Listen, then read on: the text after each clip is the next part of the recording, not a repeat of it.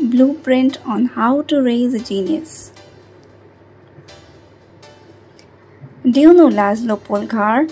This is Laszlo Polgar, a Hungarian education psychologist who believes that geniuses are made, not born.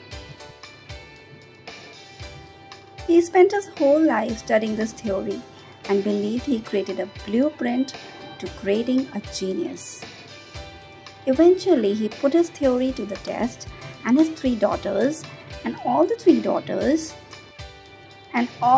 became chess prodigies. Polgar sisters from Hungary are possibly the most amazing chess playing siblings in the world.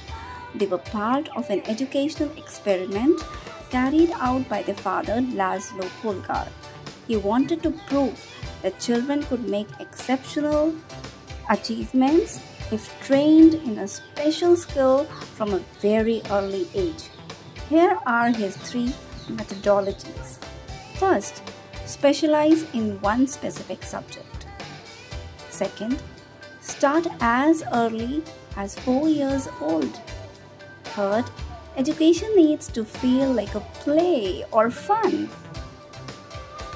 He calls education nothing more than a serious game. From his studies, he concluded that with the right and proper training, any child could be turned into genius. The Polgar method is all about understanding the logic behind moves. Why one move is better than another? How we can find the strongest move in a real game situation. We, as parents, need to play the right moves while parenting. When parents tell the kids, "Don't be sad," that's fine. Then it's a wrong move. Because parents indirectly tell kids that sharing their heart is not important. Teaching kids to suppress their emotion is not healthy for their minds. Laszlo Polgar never called their girls weak, distracted, short-tempered.